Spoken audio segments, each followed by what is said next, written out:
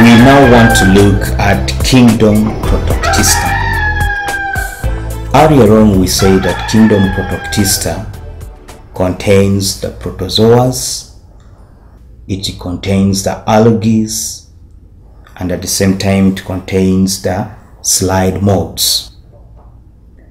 All these organisms are single-celled or simple multicellular eukaryotic organisms.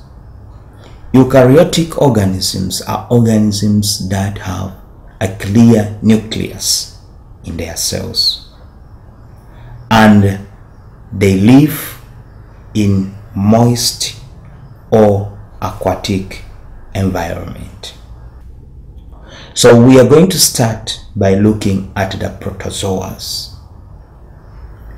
Protozoas, we said they are in the Protoctista kingdom. And under the protozoas, we shall find the palamecium, we shall find the amoeba, the plasmodium, and the trypanosoma. Now, if you look at all these organisms, the protozoas, and you look at the palamecium, the euglena, and the amoeba, they are single-celled organisms, meaning that they have one cell. And in addition to that, they reproduce by binary fission.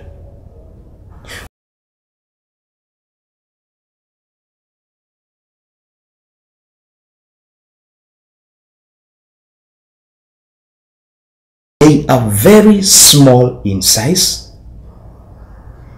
that we term them as microscopic organisms, or organisms which are very small. And when it comes to the mode of movement, in amoeba, they move by pseudopodium. That's a kind of movement of changing shape into another shape. That is for the amoeba. For the plasmodium, use cereus. They use cereus in the process of movement. And for the euglena, for them they use flagellus. Those are the mode of movement in these organisms. The protozoas, which include the amoeba, the euglena, palamecium, plasmodium, trypanosoma, they have a mode of feeding which is heterotrophic nutrition, whereby they feed by ingesting food like animals.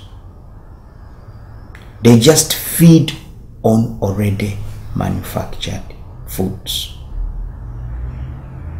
And they are aquatic in nature, meaning that they live in water, but also some can live on land. Those are the protozoas, which are a part of the Protoctista kingdom. We have seen that they are single-celled organisms, having one cell. They feed by ingesting in food, which is the heterotrophic nutrition. They reproduce by binary fusion. They are microscopic in nature, and they are aquatic inhabitants.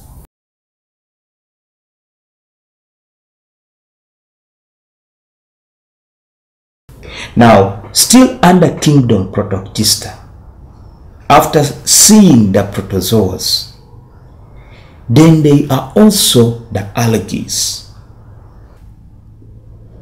algae are organisms which include the spirogyra and the seaweeds.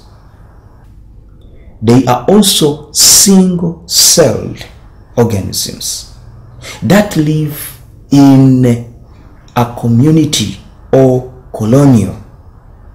They live in a colony and their body are filamentous. For them, they reproduce asexually by fragmentation, binary fusion, spore formation, that is when the weather is favorable, or by conjugation in unfavorable weather. They lack the xylem and phloem. They do not have a xylem, neither do they have a phloem.